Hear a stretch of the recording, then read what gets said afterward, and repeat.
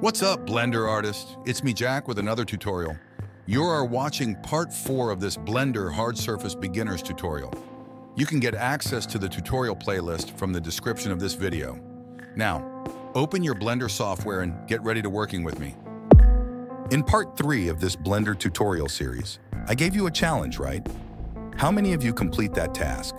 I'm really curious to see your answers in the comment section. For those who felt tough to accomplish my challenge, let's see how to do it.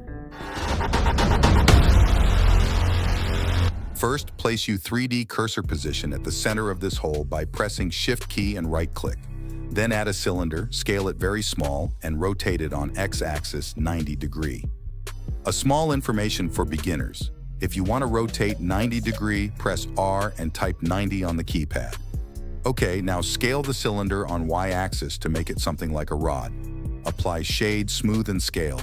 Press Tab to edit mode and select the two faces of the cylinder. Control B to bevel. This time I just bevel with one segment. Again, select the two faces of the cylinder and I key to insert face and Alt E to extrude. And one more time, insert the face and extrude and bevel with 3 to 4 segments. We made the screw, patting yourself on the shoulder.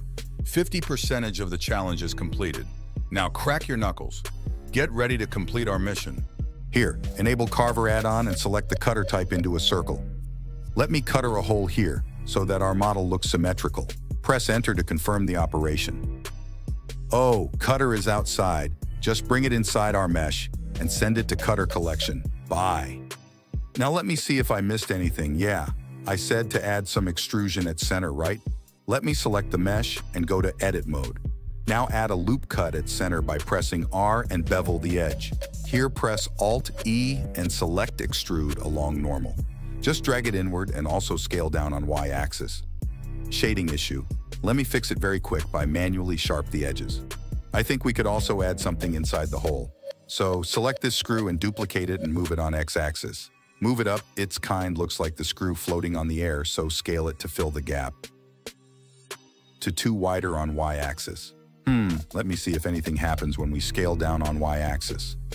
Yeah, the screw edges are flattened.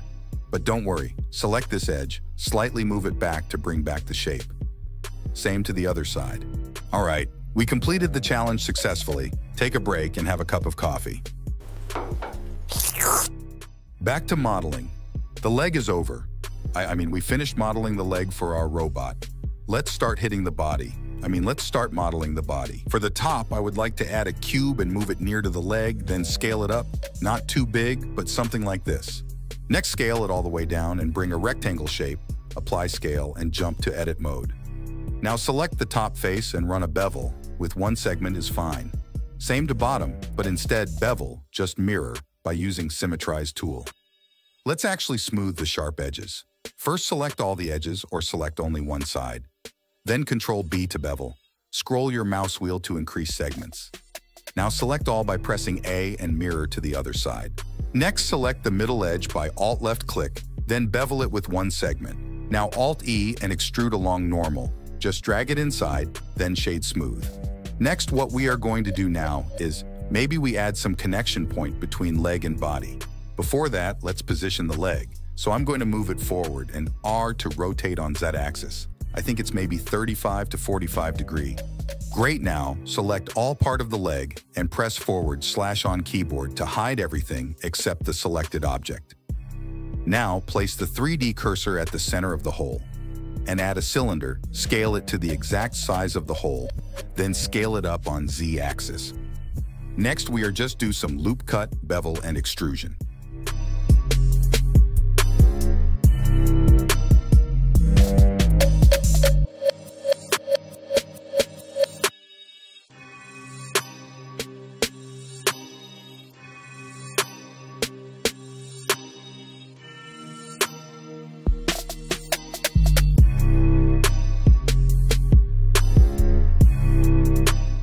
Now it's looked like the leg is connected to the body. Great.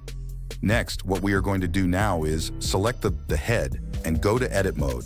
Select these two edges and press SEZ, bring it down. Add a loop cut at center and bevel it with one segment and Alt E to extrude inside. Again, scale eye down on Z-axis. Apply mark sharp to all 4 edges. Next, let me think what else we can add to make it interesting. I would to model something like camera or sensor. For that, add a cylinder, scale it down. Rotate on X-axis 90 degree and move it just a little bit. Scale it Y-axis something like this and place it inside our model. Now I forgot to apply scale. You don't do that mistake. Go to edit mode, let's add some detail to our camera. Add a loop cut and bevel it. We always do. Alt-E to extrude. Now add another loop cut. Press S to scale it. Now bevel the edge to bring curved surface. Next up, select this edge and bring it to front. Next, add loop cut somewhere here and just slightly move it forward. Now go to face selection mode. Select all the faces and go to select and find something called checker deselect. By selecting this alternate section, just extrude along normal. Move it up and just run a small bevel. Yeah, it's a look like old school sci-fi robot. Apply shade smooth and again jump into edit mode. Here we insert the face and extrude inside. Then again insert the face and extrude and bring it to forward. Insert one more time to fix shading issue. Maybe run a small bevel. Now go to object mode by pressing tab. And here let's duplicate the camera and moving to right side. Yeah, buddy, we bring eyes to our robot.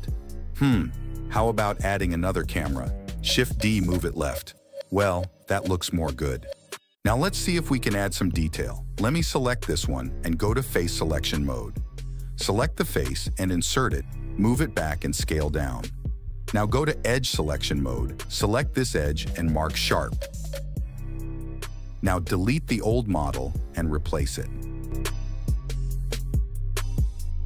There is something looks not satisfied. Let me see if I run a bevel on this edge. Select 2 edges and Control B to bevel with 5 to 6 segments. No, that's looking like a shit. Control Z to undo, and I'm going to just run a small size of bevel. Okay, that's better. Next, add another cube. Scale it very thin. Move it right side. Now scale all the way up on Y-axis. Now Control A to apply scale and bevel this 2 edges to bring round surface. Then select the cube and also the head of the robot. Press Control B and select Difference Boolean. Just apply the modifier and move the cutter to the collection. To mirror the changes to the other side, go to Mesh and select Symmetrize, then choose your direction. The top is looking boring, right? So go to Edit mode and select the top face and insert just a little bit, then extrude and drag it down. By the face is selected, press S to scale it down. Now change to Edge Selection mode and select this edge by Alt-click and bevel it something like this. And also select this edge by Alt-click. Run a bevel with few segments. Also bevel the inside face. You can mirror the same to the bottom, or maybe I do something different. Let's enable Carver add-on and draw a shape like this. And enter to confirm the operation. Cutter is outside. Let's bring it inside and hide the cutter. Next, go to Edge Selection mode and bevel all the sharp edges. We almost finished the robot. Now only thing you need to do is duplicate the leg and place it all 4 sides of our model. So, go to Top View by pressing 7. By left click and drag, you can select multiple object. Sometime you need to manual select some mesh by Shift left click. And again, go to Top View. Shift D and move it on Y-axis. And R and Z rotate it now. Place it as close to the head of our robot. I think we can rotate it slightly. Yeah, it's perfect. Next, select the 2 leg and press Shift D, duplicate it and bring it to right side. Now instead of rotating the object, just right, click and select mirror and choose your specific axis. It will mirror to that direction and we just need to move it a little bit. There you go, we finish our model. I feel really glad if you complete the model with me. Take a break. I see you in my next part.